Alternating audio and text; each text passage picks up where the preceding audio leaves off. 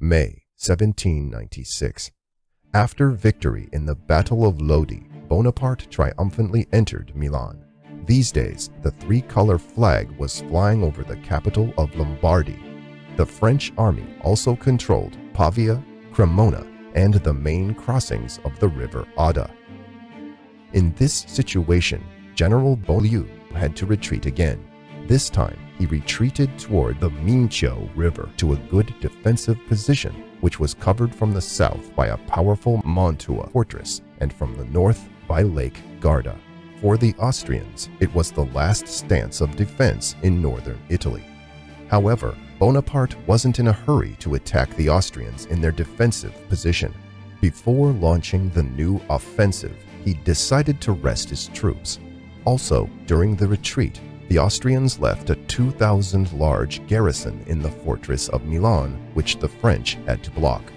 The offensive on Beaulieu was planned for May 22nd. However, Bonaparte's plans were suddenly on the verge of collapse. A dispatch came from Paris, the content of which might not only ruin the entire campaign, but also destroy Bonaparte's military career. The Directory members informed Bonaparte that the Italian army would be divided into two independent armies. Bonaparte's first army would attack Rome because then Pope Pius VI was considered the main ideological enemy of the French Revolution and its principles. And the second army, commanded by General Kellerman, would hold Lombardy. For Bonaparte, it was obvious that such a plan would ruin the entire campaign. Moreover, he considered it critically unacceptable to divide the army, which faced a not yet defeated enemy and was expecting large reinforcements very soon. Bonaparte immediately replied to the Directory. Kellerman will indeed command the army as well as me, but I believe that uniting Kellerman and me in Italy would mean losing everything. I will not be able to serve the army with a man who considers himself the first general in Europe. Also, I believe one bad commander is better than two good ones. War, the same as management, is a matter of tactfulness. In addition to these words, Bonaparte wrote that he would be forced to resign if the government decides not to change its plans. And this answer made the right impression in Paris. Bonaparte's glory was high, so his resignation could lead to unrest and dangerous consequences for the government. Eventually, the members of the Directory decided not to take the risk. The Directory thoroughly discussed the issue and solved it positively. Your plan is the only correct one, which should be followed. Eternal glory to the winner of the Battle of Lodi. Thus, Bonaparte received what he wanted. He remained the only army commander on the Italian front and received the freedom of action. Moreover, his army finally received much anticipated reinforcement, so Bonaparte actively prepared for a new attack. Thanks to the reinforcements, Bonaparte strengthened three main divisions and formed a new 4th division headed by General Kielmain. Another supportive division covered rearward and blocked the Austrian garrison, which set up a defense in the Milan fortress. In addition to army reorganization, Bonaparte continued to pay much attention to the soldiers' provisions because they still faced significant hardships and needed many things. This frequently led to lower morale and was the main reason for looting. However, this issue was decided promptly and effectively. Bonaparte forced the Dukes of Modena and Toscana to pay significant contributions. Thanks to these measures, the soldiers, for the first time in 3 years, started receiving their wages in specie. It was an unbelievable occurrence for the army and a very generous gift to soldiers. From the memories of the captain of the 32nd Infantry Regiment, when I saw my 60 francs, I felt like a rich man. On May 20th, the main preparations were finished and the troops received the order to concentrate on the Adda River. Bonaparte planned to attack with 4 divisions. In total, he was able to concentrate 32,000 soldiers for this attack. By that time, the Austrians also received reinforcements, and General Beaulieu had 28,000 soldiers. On May 22nd, Bonaparte started his all-out offensive. However, something unexpected happened again. As soon as his troops started moving, very concerning news arrived from Pavia. In this city, the residents, instigated by the Austrian agents, started a rebellion. There was also a tense situation in Milan. As a result, all army communications were in danger. Under these circumstances, the offensive was impossible, and Bonaparte immediately returned to Milan. Order in the city was restored promptly and effortlessly. However, the situation in Pavia was significantly worse. The rebellious citizens started to kill the French soldiers. There was a true uprising in the city, and the French garrison quartered in Pavia had to surrender. In response, Bonaparte ordered troops to Pavia immediately. In such a situation, Bonaparte decided to teach everyone a harsh lesson so as to prevent similar revolts in the future. On May 26th, 2,000 soldiers approached the city gates. The French offered the revolters an option to lay down their weapons and surrender, but they refused. So the French troops crashed the gates and broke into the city in an assault which lasted a few hours.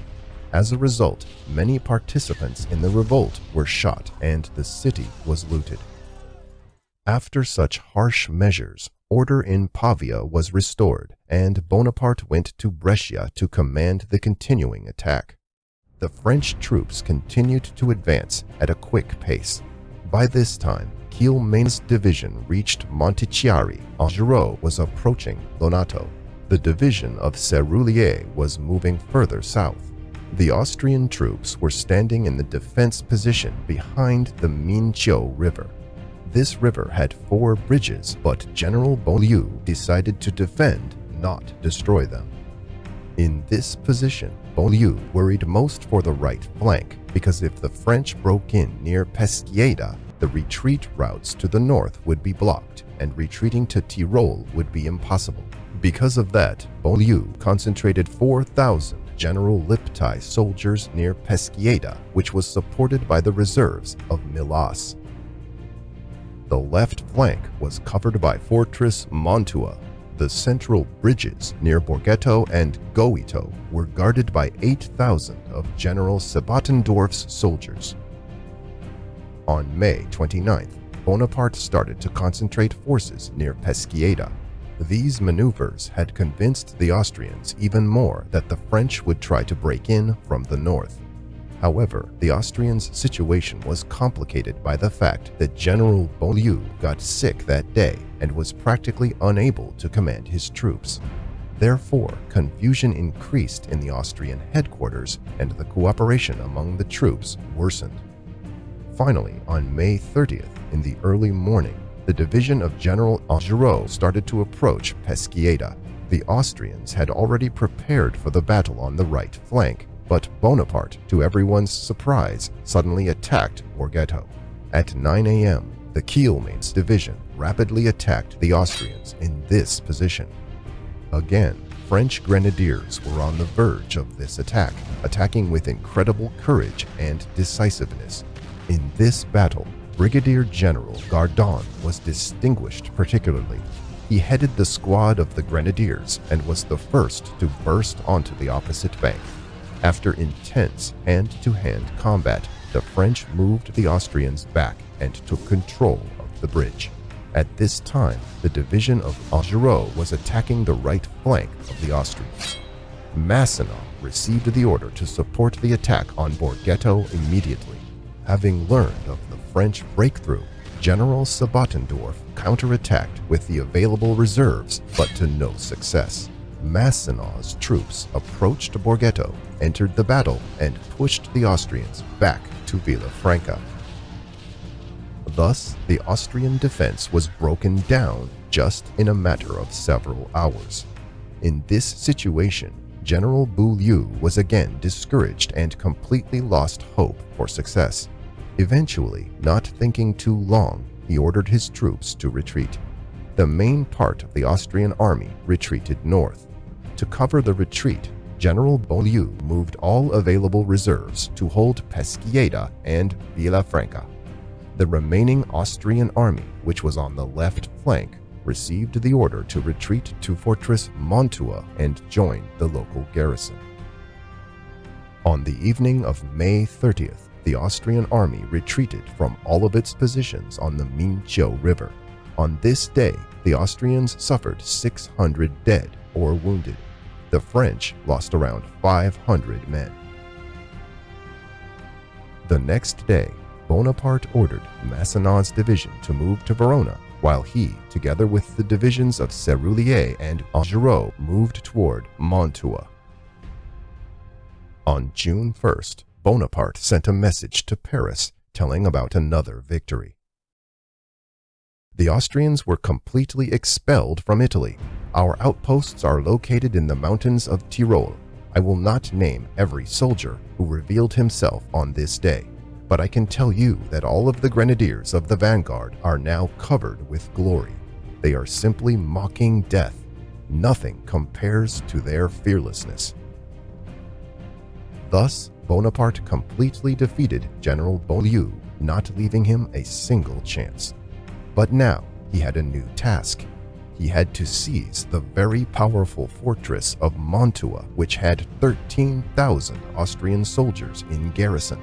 Also, this fortress had 315 cannons, 300 tons of powder, and a huge stock of food. It was impossible to walk by Mantua.